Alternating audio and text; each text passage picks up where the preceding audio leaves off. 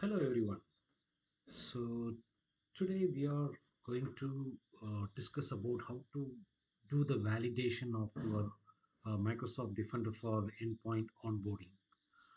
In our last video, we saw how to onboard devices in to Microsoft Defender for Endpoint, and once we onboard the device into the portal, so now we have to validate or make sure that the devices is successfully onboarded into the Defender for Endpoint. So in order to do that, I have three methods I would recommend that we can follow to validate the device onboarding. The one method is to directly check inside the Defender portal itself. I mean, go to your security.microsoft.com and validate the onboarding status from portal itself. The second way of doing is you can access the target endpoint, and you can use couple of methods to validate whether the machine is successfully onboarded or not. The third method is you can use the Gusto query language in the advanced hunting section, and you can create the query and get the onboarding status from the advanced hunting itself. So let me show you how we can do this in the portal. So in the first method, we are going to see how we can check the onboarding status in the Defender portal itself. So before we go to this method, if you not seen my previous video about how to onboard the devices into Defender for Endpoint, I will put that in the description section. You can go and watch the video for how to onboard a device into Defender. Okay. Uh, in method one, we are going to log on to the security center, which is our Microsoft Defender for Endpoint portal. I mean, Microsoft 365 Defender portal. Here you have to go all the way to assets, and under assets there is an option called devices. If you click on the devices, you will be having the list of devices which got successfully onboarded in the Defender. So here you can see that onboarding status is onboarded. So this is one of the way you can make sure that your devices is onboarded. And if you click on this device, and it will take you to the more detail about that onboarded device. For example, at what time it got onboarded or first seen on the network, and what is the current status, uh, and you can also go to the timeline to see your the telemetry data that will be your almost real time data you can see in the Defender portal. And also what you can, I mean, this is the one machine where I have in my tenant, so I could able to showcase only the one devices here.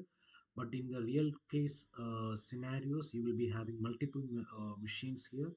And what you can do is, so you can export the report from here, and it will export the details in the CSV format, and it will be very easy for the management purpose. And for example, and you want to limit your exporting, say you want to see only the Windows machine which is in active state, which is successfully onboarded into the Defender for Endpoint. So in that case, you can go to the filter section, and here you can choose the OS platform. uh, in my case, I want to see the Windows 11 devices, and I want to see only the sensor health status is active, and also the onboarding status should be onboarded.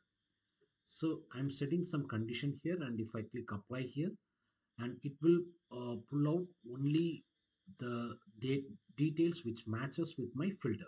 So now I have the list of devices running with the Windows operating system, and whose sensor health state is active, and which are successfully onboarded into the Defender for Endpoint.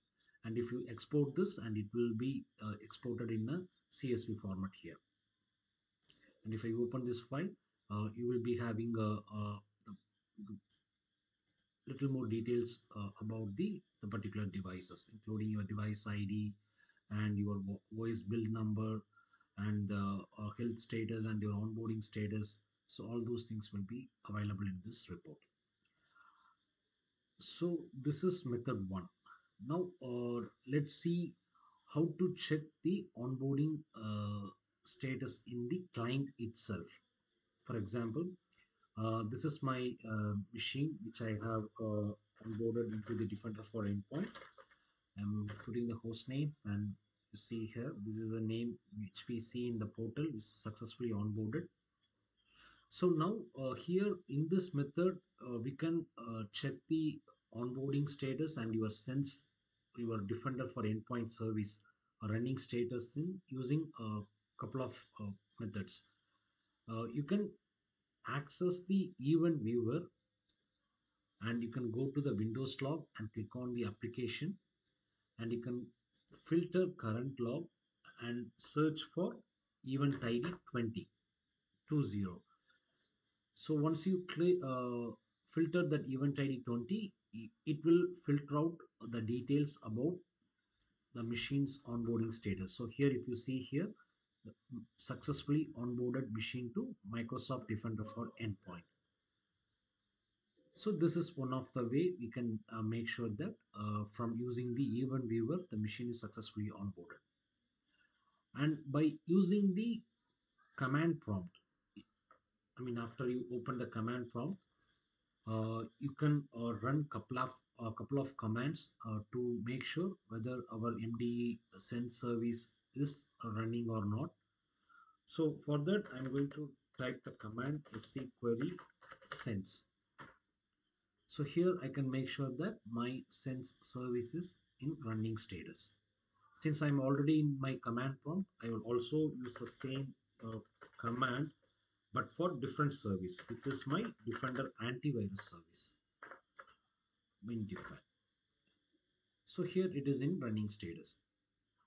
So this is how you can validate the service status in the command prompt. Now let's check on the PowerShell one.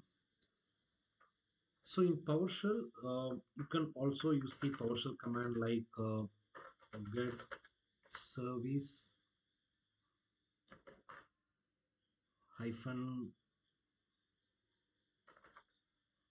hyphen name, and you can type sense. In the same command, I want to see my Defender antivirus status also.